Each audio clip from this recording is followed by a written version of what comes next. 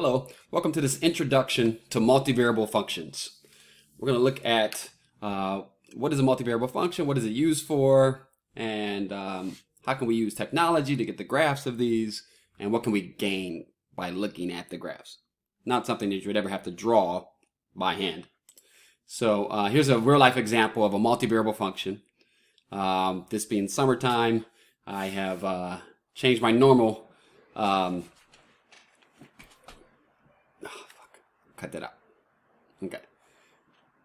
Here's a real life example of a multivariable function. The heat index, when you look at the news and the weather and they say, you know, the heat index is 110 degrees. Like, what does that mean? It's taking two input variables and coming up with an output variable. Input variable number one is temperature in degrees Fahrenheit. Input variable number two is the relative humidity. They enter it in as a percentage. This is the National Weather Service and the National Oceanic and Atmospheric Administration, NOAA. Okay. And yeah, what they do is, like, you know, what happens in real life is that you think there's two input values that give you an output value, and you want to be able to have a function that you can plug in these two values and have it spit out your output value. In real life, what you do is you get a bunch of data and you perform a regression. And so here is the actual function with a quadratic regression up to quadratic terms. Although the last term there is, you know, a quadratic times a quadratic, but yeah, you give me a temperature, you give me a relative humidity, plug into that formula. This is from I got this from Wikipedia. I didn't make it up. I rounded. But we have exactly the formula that will spit out the temperature that it feels like. So if it's 94 degrees out, but there's 65% humidity, this chart here then tells you that the output should be 114 degrees. It raises the temperature by what feels like 10 degrees. And then this chart is what they put out to let you know about when you should have caution. In yellow, you should have caution, but in gold, you should have extreme caution. In the orange, you should have you're in danger, and in the red, you're in extreme danger. And so, input variables, output variables. Think of these different numbers as different heights off the XY plane for our multivariable function. Okay. All right, great. Here's a multivariable function. Z is equal to the square root of XY. We want to be able to, whenever you're given any function, when you first learned functions, the first thing you thought about was, well, what's the domain? Well, here, let's do it now. In multivariable, what is the domain? So the things you need to worry about when thinking about domain is the square root of a negative number. You can't have that. Dividing by 0, can't have that. Later on, we'll learn, like, basically, like natural log, can't have a negative number there either. You can't even have 0 there. For this one, though, we can have it equal to 0. The square root of 0 is 0. But we can't have the product of x and y being negative. X and y, the product of them, must be positive. What does that mean? So when you're doing domain, now we'll be shading a region in the xy plane where your function exists, and then the height off the xy plane is the z value.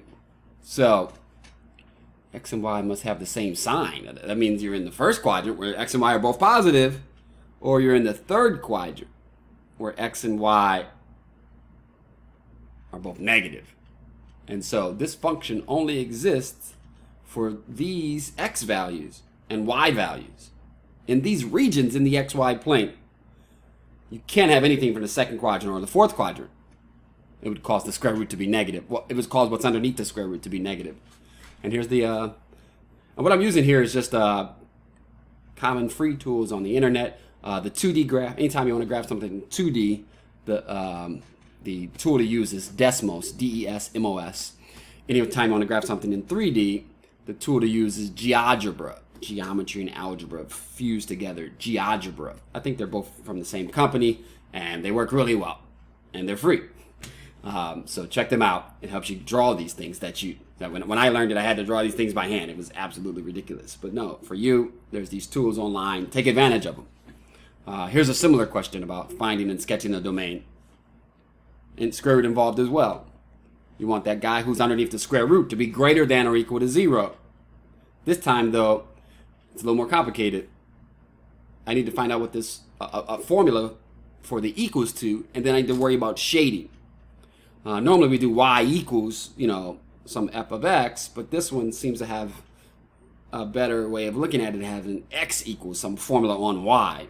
We can move the y squared over and move the 1 over and have x being equal to y squared minus 1, and we want to shade all x's that are greater than that. So x's that are greater than some curve would be all the x's to the right of that.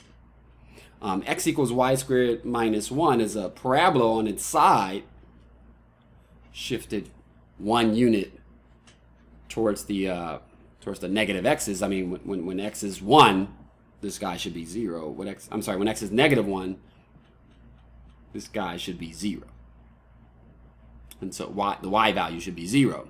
So that's what the formula looks like. And then we would shade all x's that are larger than that. Here's the three-dimensional. Seems to be a slight problem with GeoGebra on this one. There's patches here. I don't know why those patches are there. But anyway, okay? So find the domain of a multivariable function. All right, great. And then just graphing multivariable functions. Here's some interesting multivariable functions. We have sine of x plus sine of y. Looks almost like an eggshell, where you have periodic in x and periodic in y. Here's another one. 2x squared plus 10y squared, all of that times e to the negative x squared plus minus y squared. A better way to think about that is this parentheses is divided by e to the x squared plus y squared. And so what we have then is the following 3D graph. And what we'll be looking at in the coming days is, well, how do I find those peaks? There's a valley down at the origin. How do I know that? And what's the x and y values that give me those peak, those local, or in this case, absolute maximum values? We'll be trying to redo all of first semester calculus now with a second variable. With multivariable, you'll be looking at something that's very important to you. Will be a level curve. So you have a plane parallel to the xy plane, and you want to find out where it intersects your surface at. Here's a nice animation for this particular function. So it's the sine of x squared plus y squared, but that's underneath a radical. And so here's the multivariable 3D the surface there. It has this periodicity, but it happens along circles. And so on the right is the three-dimensional graph. On the left is the two-dimensional level curve graph. And so as the blue plane moves up and down, it'll populate the graph that's on the left with the level curve. In this particular function, the level curves happen to be actual surfaces. If you set z equal to a constant, what you'll have will be a circle. So it should play now. Okay, there we go. The blue. Oh, that's great. Those red that are there already, the red circles, those are the circles for the maximums, and then these are the other values here. It's concentric circles. Pretty cool animation I found online. Application is you can just plug in the different functions and it'll do this for it. If you have a plot basically that has a bunch of different level curves in the XY plane representing different altitudes for that blue plane that was moving up and down, that's called a contour plot. So here's a function z equals 4x squared plus y squared. It's a paraboloid. It's a bowl shape. And if you slice at different altitudes, you'll get an ellipse. If you let z be equal to a constant, what you'll be seeing is an ellipse. And so this graph on the left here then is the different altitudes. The green are the lower altitudes and the red are the higher altitudes. Different z values. We're going to find out something special about these level curves and contour plots. Why do we care about contour plots? Well, in real life, if you're looking at a topographical map, then if you see the different contours, this could be a way of taking a three-dimensional mountain and representing it in two dimensions, and there's some interesting information that you can gather from this. I have 2 points marked off, A and B, and these altitudes represent these level curves represent the altitude. In this case, in real life, it'll be the elevation above sea level. And so point A is at a place where you have really tightly packed level curves, but point B is at a place where the level curves are separated from each other. And what do we gather from that? If each different level curve represents a different altitude, and I have many different level curves represented nearby my point, that means my altitude is changing rapidly. So point A is at a place on the mountain where the level curves are tightly packed. This indicates a rapid change in altitude. It's like a cliff. But point B, that's not the case. At point B, what we have is just kind of a flat, like a plateau. The level curves are separated. So you can represent that by saying that it sort of represents a place where the mountain is relatively flat. Okay. And then we can use level curves for other things as well. This here is a weather map, and these different contours, these different lines, these represent places where you have atmospheric pressure being the same.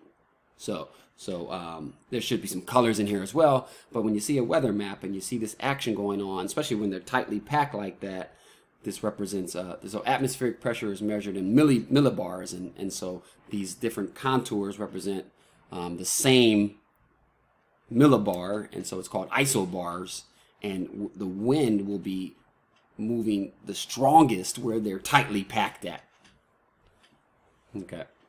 All right, so that's enough about the intro to multivariable calculus. Next video, we'll look at it, just introduction to multivariable limits, and then we'll get into the heart of the matter, multivariable derivatives and the chain rule. Thank you for watching. Sorry I went over the 10 minutes, but I just wanted to finish that whole set of slides up at one time. My name is Nakia Rimmer. I am here to help you through this. Please comment down below, like and subscribe. Reach out to me if you have any questions, and I'll be glad to help. I will see you in the next video.